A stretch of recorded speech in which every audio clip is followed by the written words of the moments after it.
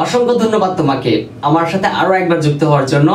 ব্যয় সম্পর্কিত সকল লেনদেনের প্রত্যেকটা জাবেদায় তোমাকে অবশ্যই প্রত্যেকটা ব্যয়ের নাম লিখতে হবে। যেমন কোন পণ্য ক্রয় করলে ক্রয় একটা ব্যয়, তাহলে ক্রয় হিসাব লিখতে হবে। সাপোজ বেতন দিলে বেতন একটা ব্যয়, তাহলে অবশ্যই তোমাকে বেতন হিসাব লিখতে হবে। ভাড়া প্রদান করলে ভাড়া হিসাব লিখতে হবে। কমিশন প্রদান করলে কমিশন হিসাব লিখতে হবে। মণিহারি ক্রয় করলে মণিহারি হিসাব লিখতে হবে। খরচের জন্য তোমাকে অবভিয়াসলি ওই খরচের নাম লিখতে হবে। সাপোজ বিক্রয়ের উদ্দেশ্যে আসবাবপত্র ক্রয় 45,000 টাকা। তুমি চিন্তা করবা আসবাবপত্র, তাহলে তো আসবাবপত্র হিসাব লিখবো বিকজ এটা সম্পদ, কিন্তু না, এটা একটা পণ্য। কেন? কারণ যে প্রতিষ্ঠানের হিসাবটা তুমি করতেছো ওই প্রতিষ্ঠান আসবাবপত্র নিয়েই ব্যবসা করে। সো আসবাবপত্র তাদের একটা পণ্য, এবং এই পণ্য ক্রয় করলে তার জাবেদা দিতে হয় ক্রয় হিসাব ডেবিট 45,000 টাকা। ক্রয় হিসাব ডেবিট কেন? কারণ ক্রয় একটা ব্যয়, আর ব্যয় বৃদ্ধি পাইলে ডেবিট হয়। তারপর নগদান হিসাব ক্রেডিট, কারণ নগদ টাকা সম্পদ, আর সম্পদ কমে গেলে ক্রেডিট। সো এট লাস্ট জাবেদাটা দাঁড়াবে ক্রয় হিসাব ডেবিট 45,000 টাকা এবং নগদান হিসাব ক্রেডিট 45,000 টাকা। রাজুর নিকট থেকে মাল ক্রয় করা হলো 23,000 টাকা এবং ভ্যাট সহ।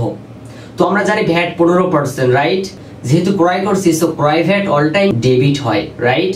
তাহলে আমরা প্রথম একটা বিষয় খেয়াল করব, এই লেনদেনটা নগদে নাকি বাকিতে। নিশ্চয়ই এটা বাকিতে, কারণ নাম উল্লেখ আছে। যদি নগদ টাকার কথা উল্লেখ থাকতো তাহলে নগদ হতো, অথবা নগদ বা নাম যে কোনো একটা যদি উল্লেখ না থাকতো তাহলে আমরা ধরে নিতাম এটা নগদে হয়েছে। কিন্তু এখানে বাকির কথা উল্লেখ না থাকা সত্ত্বেও নাম আছে, সো আমাদেরকে বুঝে নিতে হবে লেনদেনটা বাকিতে হয়েছে। সো এই লেনদেনটি জাবেদা হবে ক্রয় হিসাব ডেবিট 20,000 টাকা, ভ্যাট চলতি হিসাব ডেবিট 3,000 টাকা এবং প্রদেয় রাজু হিসাব ক্রেডিট সম্পূর্ণ টাকা অর্থাৎ 23,000 টাকা।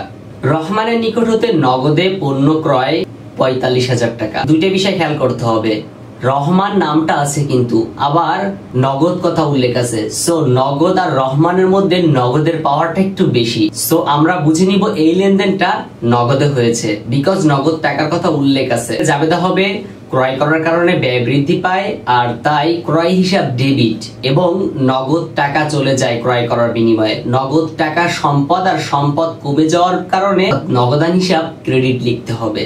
ব্যাংক কর্তৃক ধার্যকৃত চার্জ 500 টাকা। তুমি ব্যাংকে টাকা জমা রাখছো, এর জন্য তোমাকে কিছু অর্থ প্রদান করতে হবে। এটা নিশ্চয়ই তোমার একটা খরচ, আর খরচ বৃদ্ধি পাওয়ার কারণে ডেবিট হয়। তো খরচ হচ্ছে ব্যাংক চার্জ, সুতরাং আমরা এর জাবেদা দিব ব্যাংক চার্জ হিসাব ডেবিট এবং ব্যাংক হিসাব ক্রেডিট, কারণ তোমার ব্যাংকে যে টাকা জমা রাখছো ওই টাকা থেকে কিন্তু ব্যাংক কর্তৃপক্ষ কেটে নিবে। নগদে পণ্য ক্রয়, তুমি নগদে পণ্য ক্রয় করছো, একদিকে তোমার নগদ টাকা সম্পদ কমে যাচ্ছে, অন্যদিকে তোমার ব্যয় বৃদ্ধি পাচ্ছে। তো এই ক্রয় নামক ব্যয় বৃদ্ধি পাওয়ার কারণে আমরা জাবেদা দিব ক্রয় হিসাব ডেবিট 4,000 টাকা এবং নগদান হিসাব ক্রেডিট 4,000 টাকা।